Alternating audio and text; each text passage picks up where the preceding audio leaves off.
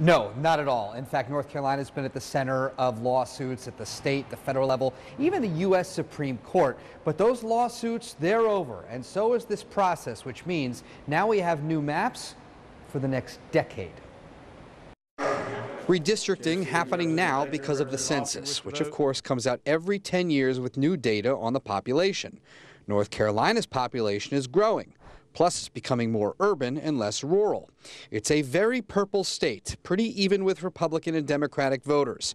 But when it comes to congressmen, most of the last decade, the split was 10 Republicans and 3 Democrats.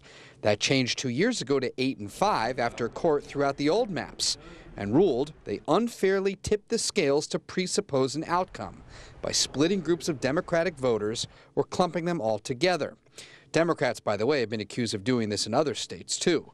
This time around, NC GOP leaders holding some in-person public meetings and live streaming the physical drawing of the maps. But over the past few weeks, the result is this.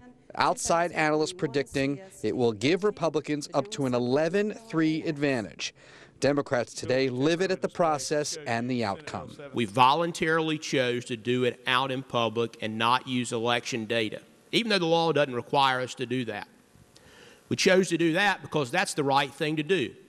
We did that. This body did that. You can still draw maps that have a Republican advantage without presenting this type of advantage, which is going to make the most considerate of us raise an eyebrow in concern.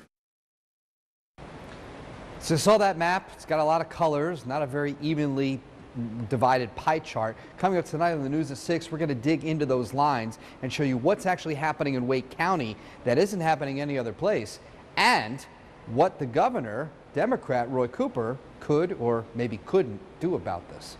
Jonah Campbell, ABC 11 Eyewitness News.